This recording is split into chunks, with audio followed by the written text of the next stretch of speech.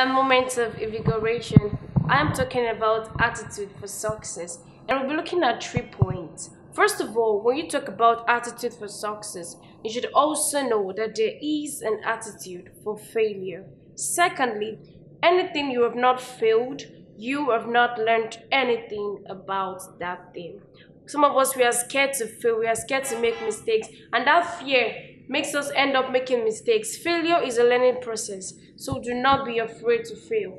Thirdly, don't expect to tread on the path of failure and arrive at the destination of success. You cannot do things that will not make you successful and you expect a miracle or magic to happen and you end up being successful. Let us take our scripture reading from James chapter 2. For as the body without the spirit is dead, so also faith without work is dead.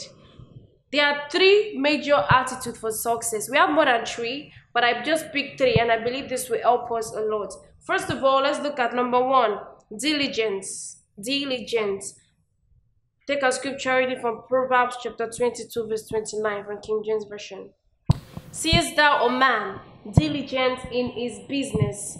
He shall stand before kings, he shall not stand before mere men. You see, diligence is one attribute, it's a major attribute and an attitude for a successful person. You have to be diligent in all that you do. Number 2, humility. Humility. Let's take a scripture reference from 1 Peter chapter 5 verse 5 to 6. Likewise, ye younger ones, submit yourself unto the elders. Yea, all of you, be subject one to another, and be clothed with humility. For God resisted the proud, and giveth grace to the humble. Humble yourself, therefore, under the mighty hand of God, that he may exalt you in due time. You see that even God does not like prideful people. You see successful people, people that are successful. I'm not talking about rich people. I'm talking about successful people. They are always humble. You see that is a major attribute. They are always humble. Number 3, giving. Giving. Let us look at Colossians chapter 3 verse 17. And whatsoever ye do in word or deed, please take note.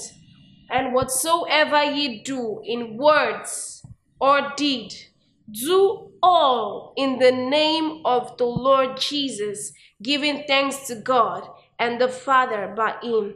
You see that? So people they give. Why do you think some people they just say, oh, I want to do giveaway. I'm looking for people, so kind of people like I can give to. So there's some people they don't give to be known. They don't give because also the media will carry it and say, oh, this person is giving, this so organization, they do give. No, they see it as a need and they see it as something whenever they give. And they see smiles on the face of these persons, it is something that always brings fulfillment to them. Lastly, I want to round up with this Bible verse, Joshua chapter 1 verse 8. This book of the law shall not depart out of thy mouth, but thou shalt meditate therein day and night, that thou mayest observe to do according to all that is written therein.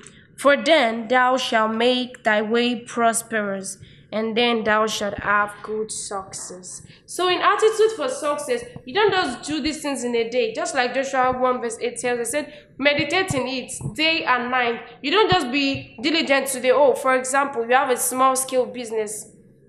You don't just open in the morning and tomorrow you open in the evening.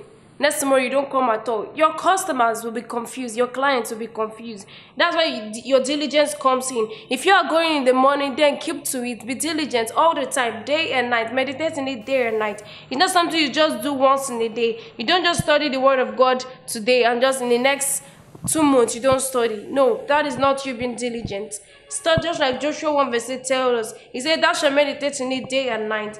By so doing, you shall make your way prosperous and have good success. Right now, I would love you to repeat this affirmation after me. I am diligent in all that I do.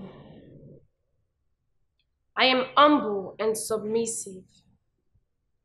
I have a mindset of success. I succeed in anything I set my mind to do. I am loyal and honest. Failure is not associated with me. Amen.